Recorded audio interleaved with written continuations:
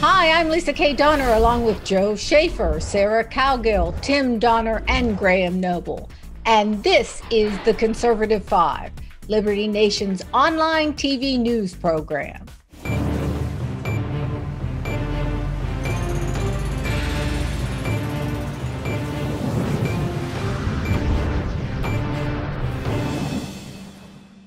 Say what you will about undercover recordings, but the gotcha factor makes for some pretty darn good listening. That is, unless you're one of the people on the other end of the microphone.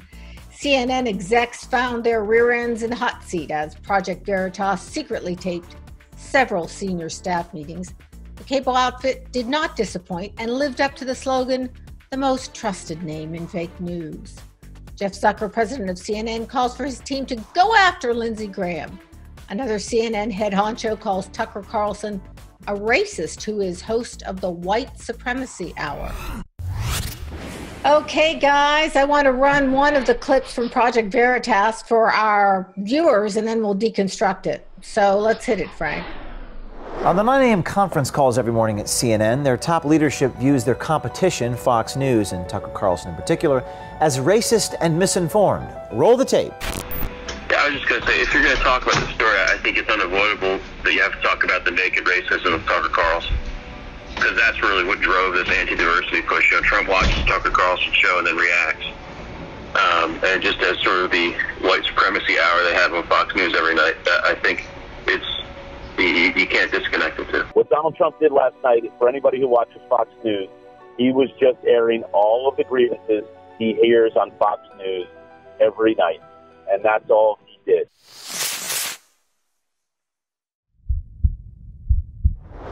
To hear all this up close and personal was a real wow. Let's begin with Liberty Nation's Washington correspondent and my better half, Tim Donner. Tim, what jumped out at you?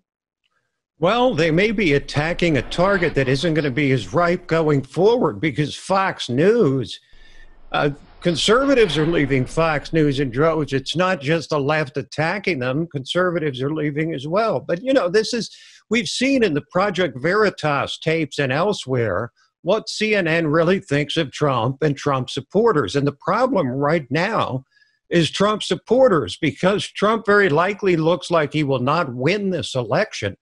So then what happens to supporters afterwards? This kind of stuff is going to promote what's being called as the Trump Accountability Project, broadly speaking, which is that anybody who supported Trump is going to be held to account in the forthcoming administration. God forbid what they might do, because as Trump once said, it may appear they're coming after me, but they're really coming after you. I'm just in their way.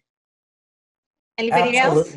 I'll tell you, and it's not just about former Trump administration officials. Like you said, it's Trump supporters. It's so easy to see where this is going to go, and CNN is going to be the rabid dog leading the way. And what they're going to do is anyone who questions Joe Biden being president, that it was not a fraudulent election, is QAnon, is a crazy conspiracy group, is someone that needs to be silenced. If you still don't believe in the legitimacy of Joe Biden as president, you are going to be painted by CNN as a fringe extremist, someone who needs to be banned from the internet, shut down, maybe lose your job. This is where it's all heading. So kudos to Project Veritas. Kudos to anyone exposing what they're really setting up here, which is to demonize and ostracize any opposition to their regime. Well, what they did was they created a hit list in front of everybody. They listed people who have to be dealt with. That's not news. That's not news in any way, shape, or form, and it's a hit list. And that's what the American people should take away from this, that they're going after people. They're going after Senator Lindsey Graham. They're going after Tucker Carlson. They're going after anybody that may disagree with them being the most trusted news, out there. And come on, their ratings are in the toilet, probably next to Fox's at this point. So A, I think they're going after the wrong people, and B, no media outlet should be putting out a hit list, ever. You know what really struck me about the phone calls, the phone call itself that we just heard was, I look at it this way: in the arena if you like, the cage match that is politics today. There are two types of people. Now, one type of people actually use rhetoric against their opponents to either shame them or silence them or one-up them or whatever. And then there's another group of people who have actually used that rhetoric for so long that they've come to believe it themselves.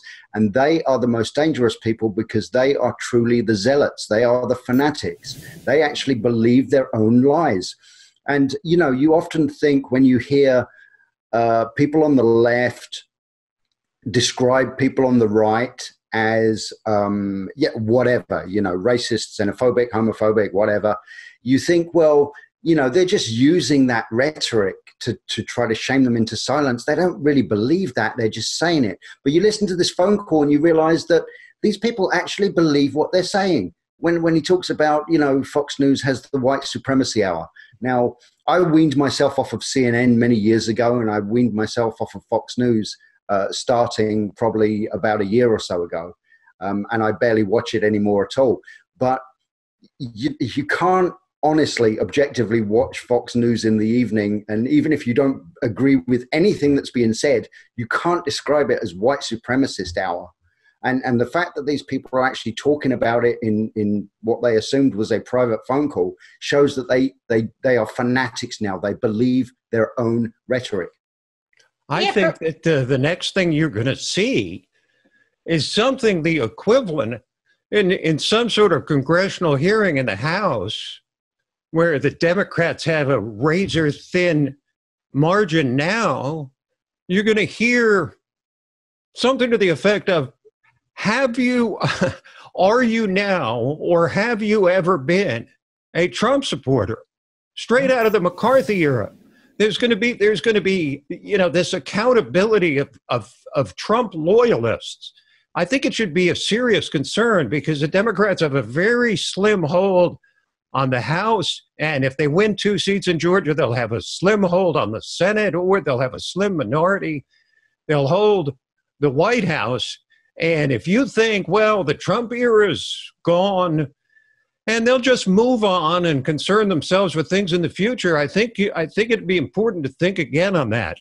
I wouldn't expect it because, again, I hate to repeat for emphasis, but it's true. It's not Donald Trump, it's the 62 million in 2016 and the 74 million in 2020 that voted for him. Well, for me, it wasn't the things that were said so much. You figure that's what the people at CNN are going to say. But it was the way they said it. You know, the nice thing about the recordings, and these recordings happen to be clear as a bell. I mean, you know, you didn't have restaurant sounds and music in the background. I mean, it was crystal clear. Somebody was either wearing a mic or they've tapped his phone. I don't know. Anyway, the nice thing about the recordings is you can hear the tone of the speaker. I mean, there was obvious animus in their discussion, almost as if they were trying to outdo one another. You know, if you think you hate Trump, I'll give you Lindsey Graham and raise you Tucker Carlson. That's sort of how it felt to me. It sort of reminded me of a pile-on that kids do in high school. You know, if they talk this way at the executive level at CNN, you have to figure that the plebeian masses are going to feel awfully good about hammering down on anybody from the right. And you know, there's something very important. I wish people would go to the website of the Center for American Progress. It's a progressive centrist group. Neera Tanden, who is Biden's OMB nominee in his ersatz administration, would-be administration, she runs it, and they have a document on that website right now titled "How to Oppose the Burgeoning White Supremacy Online." And of course, it doesn't stop with white supremacy. They say it in the document. QAnon is a threat. Anyone who opposes vaccines is a dangerous threat. We know where this is going to lead. It's going to lead anyone who disagrees with them is a dangerous threat. And it says in this document, it's really an amazing read. It says in the document, we see on the internet groups of people getting together and sharing their thoughts. they see this as a threat. They see people who disagree with them getting together and communicating with each other as a threat to, the word is regime. I think that is what they're establishing here. It's a media, political, establishment expertise. They're building a regime here. And if you are opposed to the regime, they're out to get you. And white supremacists, that's just a term to get you in that umbrella and to silence you. And the target, like Tim said, is Trump voters, Trump supporters. I was just going to kind of add an add-on to what Joe said there and what Tim was saying earlier about who they see as the threat, and why is it a threat? And I think this whole, if you like, Trumpist America First policy is really what they see as a threat, because ultimately these people they are kind of international socialists, they're globalists, and they just hate the whole ideology of putting America first is absolute anathema to them. And so, yeah, sure, it's the people who supported Trump who are the threat, but it's the idea that they rallied around, which these progressives now want to kill because they see it as an existential threat to their ideology. Well, this is just a portion of the CNN recordings, and I strongly urge our viewers to surf on over to the Project Veritas website to hear the rest. But make sure you have a good stiff drink in your hand first.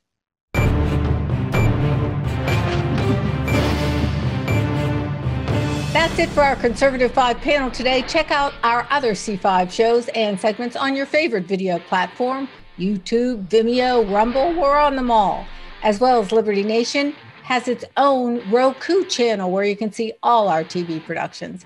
Thanks so much for tuning in. And remember to surf on over to libertynation.com. Sign up for our new member zone, just $17.76 for a year. And remember, liberty all the time and everywhere.